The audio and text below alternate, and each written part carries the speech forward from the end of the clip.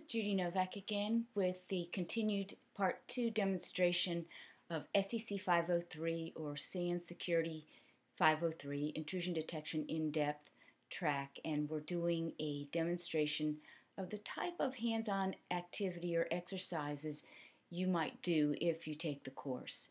So when we left off in Part 1, we had discovered that we had exfiltration.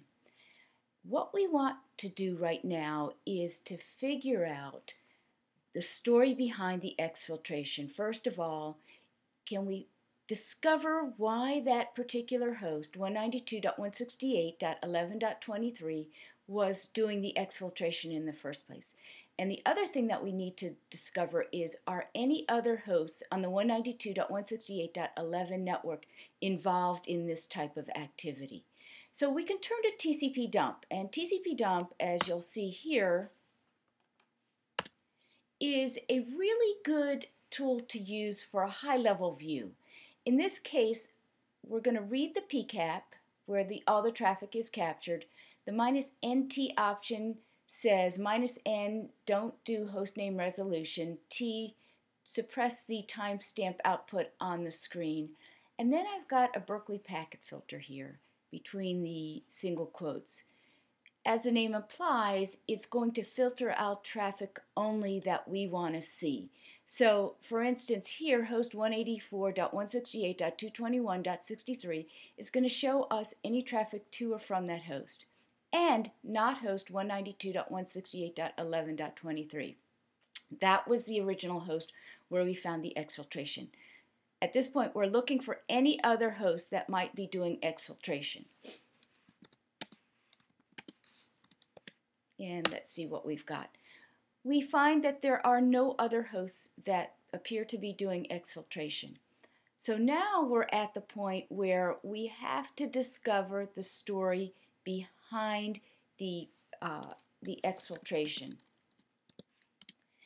What I'm turning to now is TCP dump again, but we're going to look at DNS resolution, port 53, specifically for the malicious IP address, the one that was receiving the exfiltration data.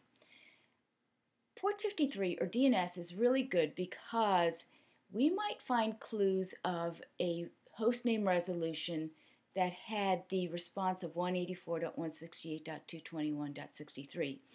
If we can find that, we may be able to search for content in the PCAP that gives us some clues about the origins of the exfiltration or what caused the exfiltration. And what we see here is a DNS response.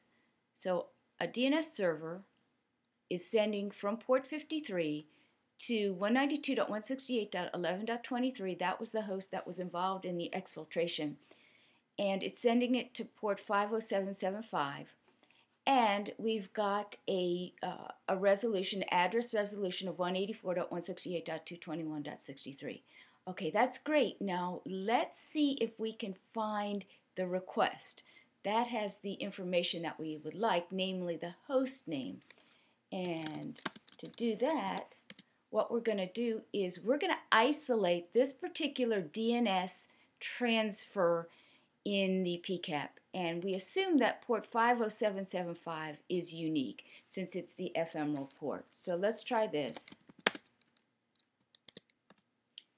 And what we see here is that 192.168.11.23 from ephemeral port 50775 to destination IP 192.168.11.1, our DNS server, destination port 53, did an address resolution request of SEC503evil.com. Okay, so that's a good clue.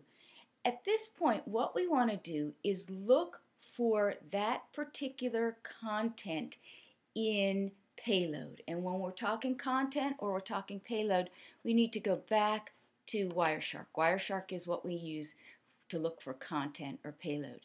And I have a display filter that is in my pull-down menu because I've done this before. and it's looking for SEC503evil.com in TCP traffic. Now, it could be in UDP as well, but I'm going to try TCP first because that is the predominant transport layer on the internet. And let's see what we get here. And it looks like we do have some content here. It's a push record, and as you can see in the bytes pane of Wireshark, we've got SEC503evil.com.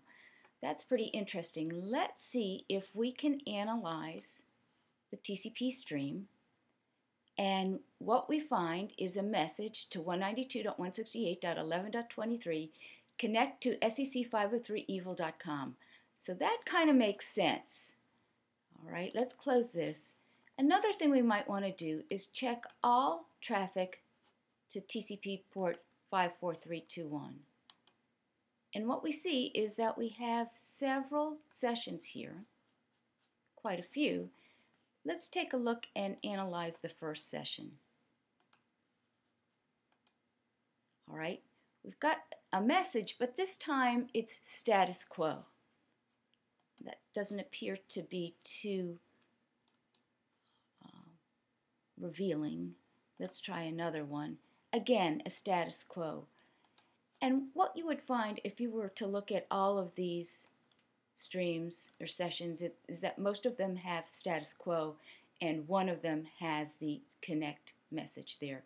So what we can assume is that this is some kind of command and control channel, and our IP, or 192.168.11.23, is part of a botnet.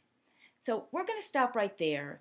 You could go on and do additional kinds of investigation, especially if you had more traffic, to try to understand how the host got infiltrated in the first place so that it is part of the botnet. But I'm just going to wrap up at this point. So let's recap what we did and what tools we used. First, we assumed that Bro was running and it fired on a production script, a Bro script, that looked for large SMTP MIME attachments. We found one, we isolated it in the PCAP using Wireshark. Then, when we followed the stream to look for content, we discovered that the attachment was base64 encoded. We had to save that to raw content to a file and edited the file to remove everything except the base64 text, and we had to convert to Linux line endings. Next, we decoded the base64 text using the command line utility base64 to discover that the user-associated personal data records were exfiltrated to IP address 184.168.221.63. So then we tried to find any more activity to that IP address using TCP dump, but found none, meaning that the only host involved in the exfiltration was 192.168.11.23. And once again, we used TCP dump to find the IP address of 184.168.221.63. In DNS Resolution, we found the response and created a new TCP dump filter to find the associated request. That exposed SEC503evil.com as the host name, and we then used Wireshark to find TCP content leading us to the command and control traffic over port 54321 to host 1.1.1.1. So you can see we used a variety of tools and methods to navigate our way through the traffic to find the story behind it. All of these tools are covered in great detail in SANS SEC503. You'll have ample opportunity to explore them, all with hands-on exercises, very similar to this demonstration.